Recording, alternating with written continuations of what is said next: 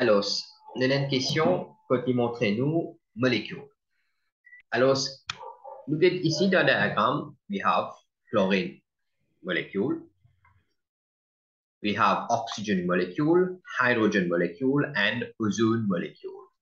Alors, molécule, c'est quoi? C'est une quitteuse qui est made up of non-metals. Donc, vous trouvez qui, dans chaque diagramme-là, je trouve un non-metals. Chlorine avec chlorine, ils combinés ensemble, ils join chemically ensemble. Chlorine n'est pas un métal, oxygène n'est pas un métal, hydrogen molecule and ozone molecule also. So, what do molecule consist of? La première question, it consists of atoms of non-metals chemically joined together. It consists of atoms of non-metals chemically joined together. Alors, sa définition-là, il trouve dans un livre de grade 8 même. Dans Summary, il expliquait là-bas sa définition-là. So, second question now, do all the molecules in figure 5 have the same number of atoms? Est-ce qu'ils ont la même quantité d'atomes? Alors, c'est quoi un atome ici? C'est chlorine atome, N, et ajoute avec encore un chlorine atome, et forme une molécule. Mais nous trouvons qu'il dans le premier diagramme, nous avons deux chlorines atomes. Dans le deuxième diagramme, nous avons deux oxygène atomes. Dans le troisième, nous avons deux hydrogène atomes. Et dans le dernier dessin, nous avons trois oxygène atomes. So, est-ce qu'ils ont tous la même quantité d'atomes? Non. La réponse est non, parce qu'ils étaient différents. So, how many different types of atoms? Attention, different types of atoms are present in one molecule of an element. So, an element has only one type of atoms. One type of atom. Parce qu'il get chlorine molecule, for example, il y a Cl atom. Il peut être différent. Hydrogen atom molecule has only one type of atom. Hydrogen lui-même. Alors, c'est un élément. Fais attention, il y en a only one type of atom. Next, de voir maintenant éléments, molécules avec the formula of the molecule. Nous avons l'exemple de nous, oxygène, il est représenté par une molécule oxygène, veut dire one oxygen atom, avec one oxygen atom. Les LN viennent O2. Les chlorine atom plus chlorine atom, nous pouvons Cl, le symbole pour chlorine, et il y a combien? 2. Hydrogène, combien pour il a? H, ce symbole. Combien hydrogène trouvé ici? 2. Ozone, il fait avec un oxygen atoms.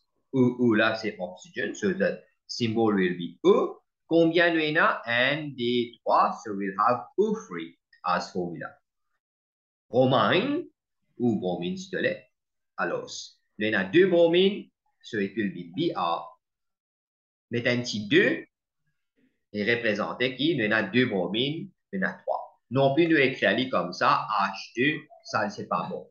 NH avec un petit 2 en bas. OK? Tous les temps devant lui. OK? Fluorine, nous en a 2. Alors, F2. F2.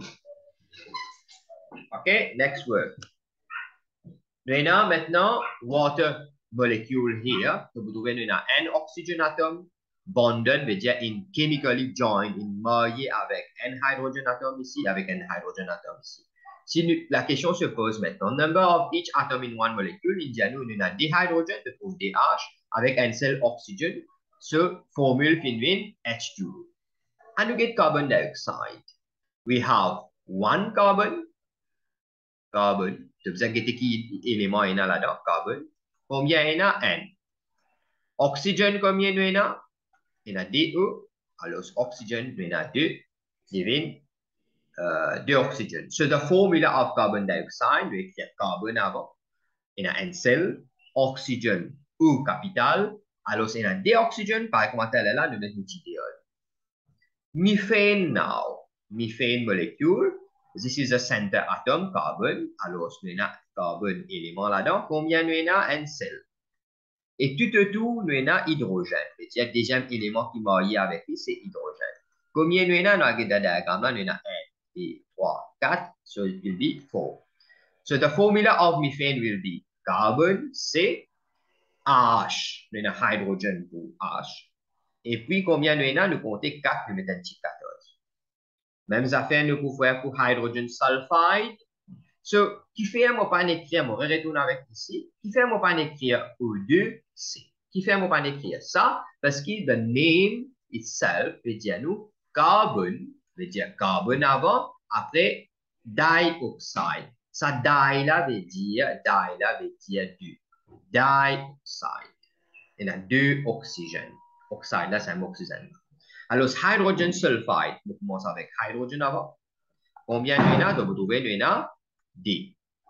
Sulfur, Vena, and Cell. So the formula will be H, à cause d'après formule, ce nom, hydrogen, et a T2, avec sulfur, Vena, and Cell, leaving H2S. What about ammonia? Bon, là, ammonia, il est un peu difficile, c'est un autre name in the lit, et c'est moi en termes qui nous peut écrire à lui, nous pouvons écrire à lui nitrogen avant. Alors, c'est pour nitrogen, et a N cell, hydrogen, nous avons 3 que vous trouvez mariés avec lui. So, the formula of ammonia will be N capital. Nous avons H collé avec lui. Nous avons 3. So, this is a proper way of writing formula. So, this is bien observé.